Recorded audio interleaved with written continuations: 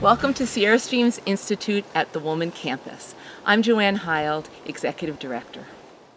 And here we are in my office. The focus of our work is mainly on the Deer Creek and Bear River watersheds.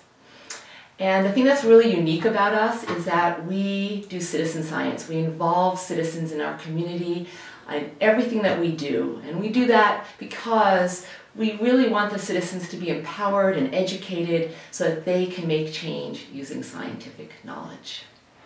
Hi, I'm Marianne Krushka. I've been on the board of Sierra Streams and Friends of Deer Creek for 20 plus years.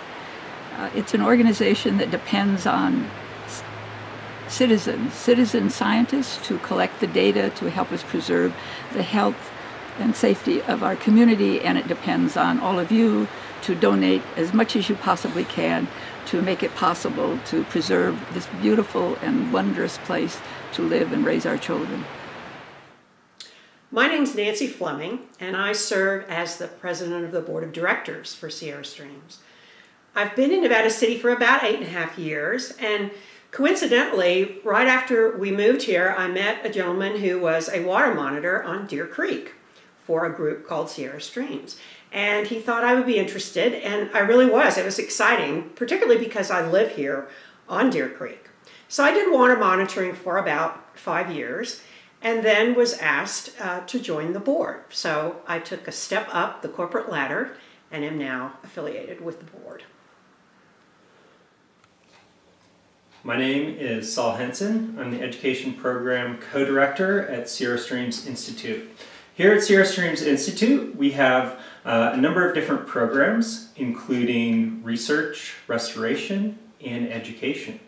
Our education program was created to capitalize on the research and restoration projects that are happening at Sierra Streams Institute. So we're getting volunteers out, we're collecting water quality data, we're doing restoration projects, removing invasive species and planting natives, and we want to get students in Nevada County involved in those projects.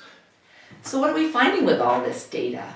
Well, we're finding that there is a decline in salmon spawning habitat.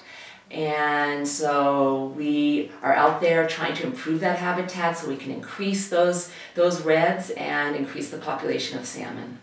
We're finding that we have contaminants in our soils, in our waterways, in our organisms due to historic mining. And so what are we doing about that? Well, we're out there, we are restoring the land, we're removing the contaminants, and we're allowing these spaces to be used again as more healthy habitat for the organisms and for human beings as trails and parks.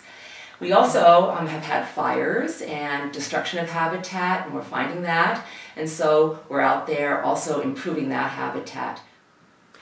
And as Joanne mentioned previously, it is the special aspect of Sierra Streams that we have citizen science engagement.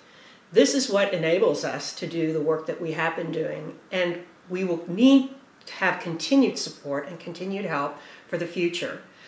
There are a number of ways you can support us. The first is joining programs. The second, you can become a monitor, a citizen science participant.